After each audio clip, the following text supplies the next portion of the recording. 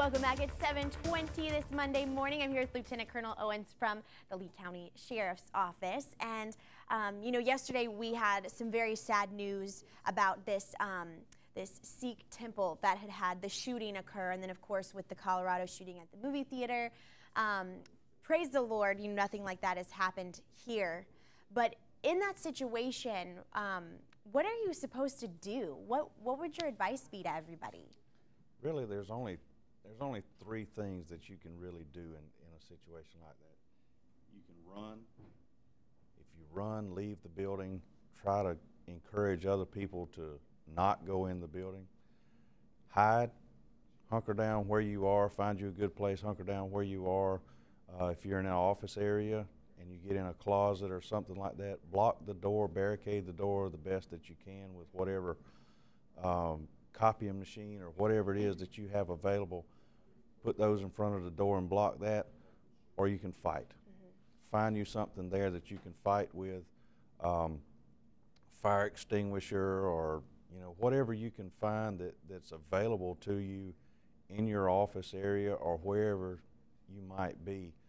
Find something, and then obviously call 911. And if you call 911, leave an open mic. In other words, call, let them know where you are, who you are, and what's going on. But leave it open so that they can hear what's happening play by play, because what's happening is the officers out on the road, they're wanting to know updated information as they're on their way. This gives the dispatcher an opportunity to listen and relay to them, I hear this going on, I hear that going on. And it is very sad with what happened yesterday. But it seems like that's happening across the country more and more. And we just want people to know that there's really three options in that situation: run, hide, or fight. Yeah. And it's so hard to know in that situation what you could say all day, I do this or I do this, but when it really comes down to it, it's so sad we even have to think about what we would do in a situation like that, but it is hard to know how you would personally react when it really comes down to it.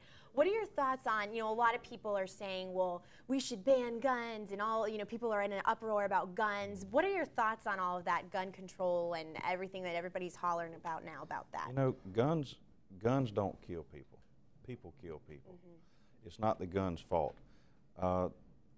Thinking about what the guns are, the bans on them and everything, typically speaking, the bad guys are not buying them from the stores and having to sign the papers and all that stuff.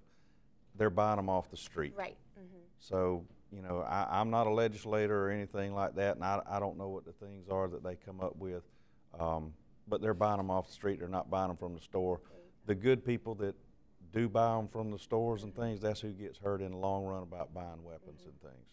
And man, I was saying when I went to go see The Dark Knight, and you couldn't help but be a little bit nervous, but we went to Columbus. We were right by the military base, and a lot of people around us were in the military, and I thought to myself, I'm probably in the safest place because I bet a couple of them probably they're carrying, and I felt so safe knowing that good people had a form of protection, and I was there with them. And we're going to be back. The good people outweigh the bad.